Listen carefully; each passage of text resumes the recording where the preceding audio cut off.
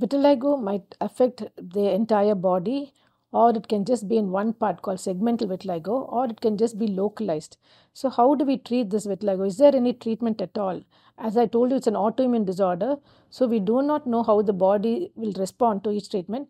But there are treatments. There is no hope, no need to lose hope. We do have what we call as phototherapy, where we give light to the patient. The safest ultraviolet light, the narrow band UVB, which you can stand in a private chamber and have the light focused on the patient. So this gives a lot of pigmentation to the depigmented areas. This can be done over weekly, twice or thrice over 4 to 6 months, even up to 1 year. This is harmless and does not cause any injury to the body, but we do take our own precautions. And we also apply certain topical medications to the skin, to the affected area. Some areas are difficult to treat.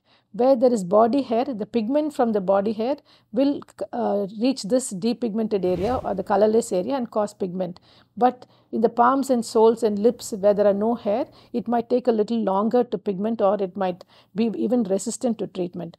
But there are now newer surgical techniques, like we do grafting. By grafting, we don't need to take entire skin from one area to graft it to the affected area.